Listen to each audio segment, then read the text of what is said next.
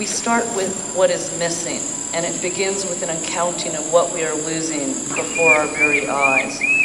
It focuses not just on species, but also the habitats that they desperately need. Partly inspired by that old RCA Victor image of our master's voice, and it's listen to the earth, and it's pay attention. So it's like one of those old-fashioned listening devices. But this is again about loss, but again not about gloom and doom. I hope you'll fall in love with what can be, and this earth is incredibly resilient, and what once was can come back if we let it, and if we give it space, and we take care of their homes. So I ask the question, how can we protect it if we don't even see it as existing? Sounds. Those are red nuts.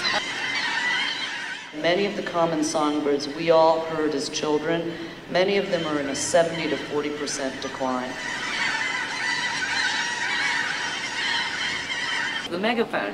And the funny thing about the acoustics of this terrace, even though it's a very large space, we have just 4 speakers, 4 little tiny speakers and 2 little woofers, and that's all it needs, and we can basically sort of quietly immerse you in a soundscape out here. So literally the landscape of sounds we heard as children is missing.